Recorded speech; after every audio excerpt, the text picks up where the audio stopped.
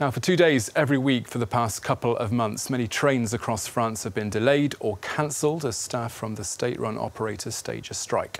Rail workers, known as collectively les cheminots, are enraged by President Emmanuel Macron's grand plan to get the debt-ridden company back on track. Well, to give us his perspective on this and some of the other pressing social issues here in France, we're joined here in the studio by the Marxist philosopher Etienne Balibar. Thank you very much for joining us here. Thank you for receiving me, but you have clearly something to say about my introduction there.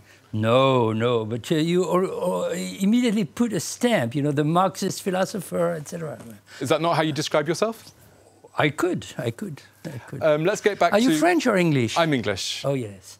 You have a very good Oxbridge accent, which is not my case, because I teach mainly in the United States. Let's see how far we get. Let's go back to the main topic of the interview, and that's the SNCF train strike. Yes. You're one of many intellectuals and artists that have joined forces to come out in support of those striking rail workers. Yes. What are you hoping to achieve by clubbing together?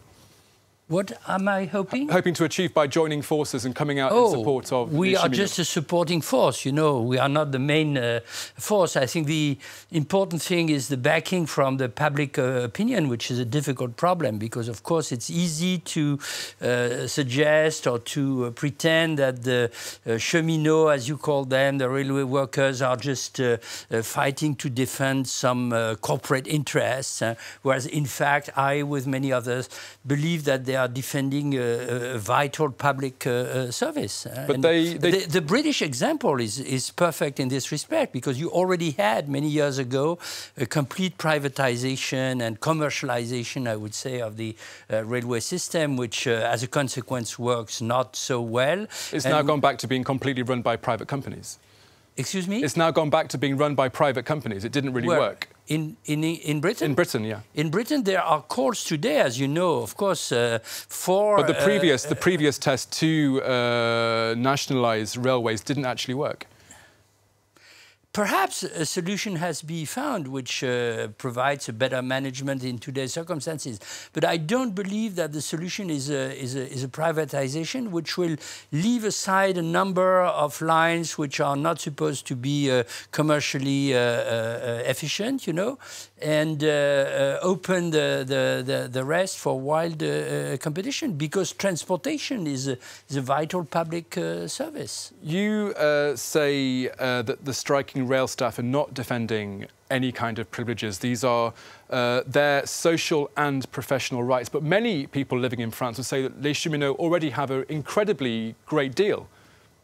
I don't believe this is true, and I don't believe most French people... A large number of French people would say that retiring early, having a contract for life is a great thing. This is the government's discourse, you know. This is the government's or the private corporations' discourse. In fact, they have won over years and decades, certain defenses, I would say, against complete exploitation. And therefore, they are trying to defend them. But the solution is not to eliminate these relatively good conditions for them. It is to generalize the same for many other workers in France. You've described this ongoing strike as being magnificent. That's not the view that many commuters, holidaymakers, people that use the trains in France every day would say. Has this strike not gone on for far too long now? I don't say that the strike is easy. I don't say that the strike is popular among everybody in France. But I would also not endorse the kind of propaganda that you're selling to me in this moment, namely that it is unpopular. If it were unpopular, that would give rise to demonstrations. I think 42% of French people say it's gone on long enough. That's not propaganda. Everybody agrees on that. It's gone long enough. We need a solution.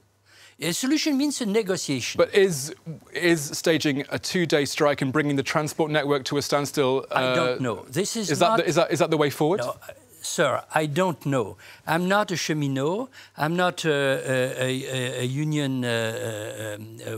unionist.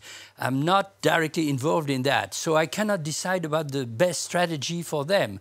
The strategy is struggling together and call for negotiations. For weeks, they've been calling for negotiations. For weeks, the government has explained that they are absolutely close to any such perspective. And it's the same for all social problems in France today.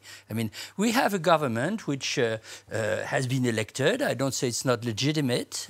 It's been elected particularly to avoid a kind of situation that you see today in Italy. So people want a government, and they want an efficient government. But this government, in fact, pretends to discuss, receive advice. When you see, for example, like the report that has been proposed on the situation in the banlieue, the so-called Borloo report, it receives advice and then it puts them under the table and decides entirely on its own. So the cheminot wants a negotiation, and this is needed for the cheminot as it's needed for the peasants, as it's needed for the school teachers. It's everywhere. We need more democracy in this country. Okay, Etienne Balibar, I won't call you Marxist, but the French philosopher, thank you very much for being our perspective guest today. Thank you very much. Thank you.